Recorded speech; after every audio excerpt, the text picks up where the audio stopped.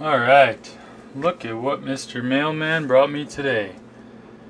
This is a Joysway Super Mono X ARTR Brushless Powerboat. ARTR just means you need a battery and a charger. And that's about it. And other than that, it's ready to go. This boat I picked because it has the self-righting feature, just like the 0007 or FT007 that I've got. Can never remember the name of that thing.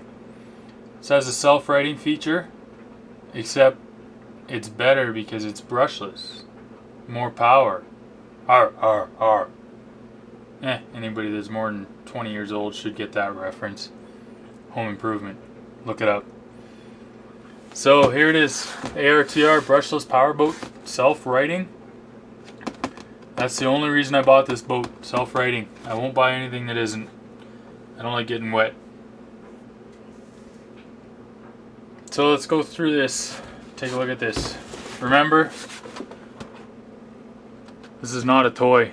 14 plus. Alright, specs are, it's about 16.5 inches long, 4.5 inches, or 4.75 inches beam. I think that's wide. I don't know. Doesn't make any sense to me. Just under a pound. ABS material, injection molding, blah blah blah. 2.4 gigahertz 2-channel, digital proportional. Water cooled 2950 kV Outrunner brushless. Water cooled 20 amp brushless BEC with ESC with BEC built in. Don't need a separate BEC for the servo, which you really shouldn't need in a boat anyway. 9-gram servo and aluminum rudder, stainless steel turn fins and trim tabs, shaft drive system, nylon propeller, that's plastic, and a plastic stand. What you need to complete this boat is a battery, a 3-cell, 11.1 volt, 1300 mod, a 2200, whatever you can fit in there basically, and it shows the size there, 105 mil by 34 mil by 25 mil, and you need chargers, well, obviously, to charge that battery. So that's what it's telling us on there. Top speed is 45 kilometers an hour or 28 mile an hour. Still to be determined.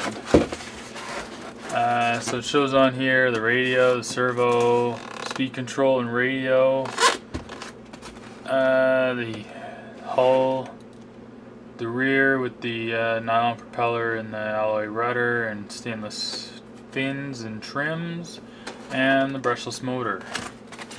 There it just shows the boat kind of, and then another boat in the water, boat in the table. And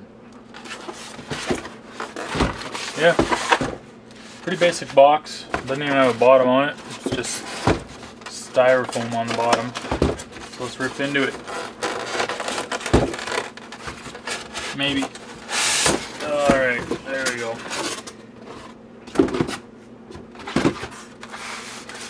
First thing, as always, instruction manual. Tells us that's a boat, that's a remote, that's a stand. What more do you need to know?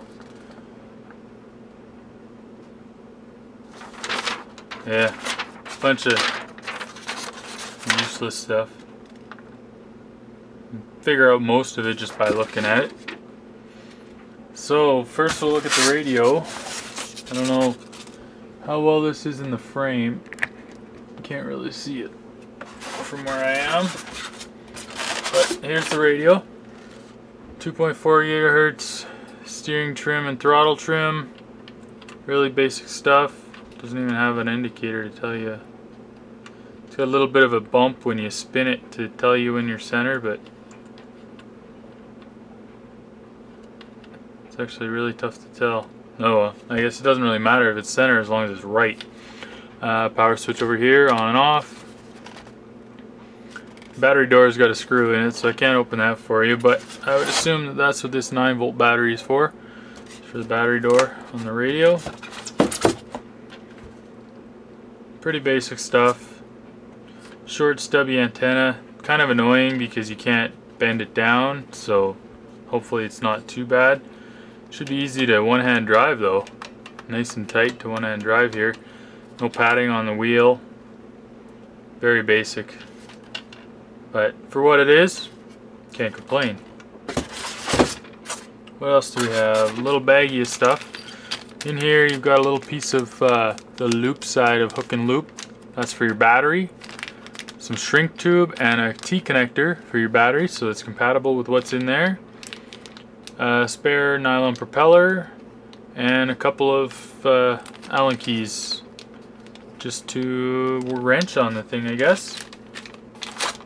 And here's the stand, standard ABS stand. A couple of screws there holding the V thing on. Pretty basic. On to what you really want to see, the boat. This thing is pretty solid. It seems like a decent build quality for, I mean, being made in China and all, right? It seems like a solid plastic. It's got, as mentioned, the stainless trim tabs and what do they call those? I don't know. Turn fins and trim tabs. So these turn fins, it says in the instructions they're supposed to be at 45 degree. That's pretty much what they're at. Trim tabs down here. The alloy rudder. It's a stainless, or it's like an aluminum rudder. Seems pretty solid. There's no breakaway option on that on the rudder, so don't hit stuff because you'll probably just break this plastic piece here. And yeah, that's about it for the outside. It's pretty basic. It's a boat. What more do you want, right? Let's look inside. Here's the cab, the hatch, I guess you'd call it. And inside, here we've got our 9-gram servo. And our receiver looks like it's in a waterproof case. Let's see if, I don't know if you can see in there, but there's like a boot over the wires that come out there. Looks like it's in a waterproof case. It's just zip tied onto a little standoff there, so I don't know how well that'll work, if it'll dislodge or if it'll hang out there or what, but I guess we'll find out eventually. And there's the motor. That's there's a sticker on it, but I can't quite see it. 2950 kV brushless outrunner for the motor. And tucked up in here is the speed control. It's got water cooling in it. You can't really see it. Maybe you can see it. The water cooling runs from the back up the side through the speed control and then into the motor and out the side here. So the pickup for it is like right here at the bottom. It's just this little tiny plastic nubbin. We'll see how that works. I'm sure it'll be okay. I mean, it obviously works because that's how they designed it. And then we've got our standard shaft, flex shaft, joins up to the motor here and all the way out the back to the prop. It's got the water seal for the hatch as well. It's actually a really nice hatch design. I like it because you've got a little tab here on the front that just sits in right above that water seal, and then the back latches down. You just give it a little twist and it latches in there solid. Like it's not going to come off. I had that problem with the FT007s. The cab came off a couple times, the hatch, and that's not going to happen on this boat. And your antenna comes out there, and yeah, that's the boat. Self-righting feature, I assume that just means it's got reverse and it's going to gyro over just like the FT007. Hold on, okay, I gotta make a small edit here.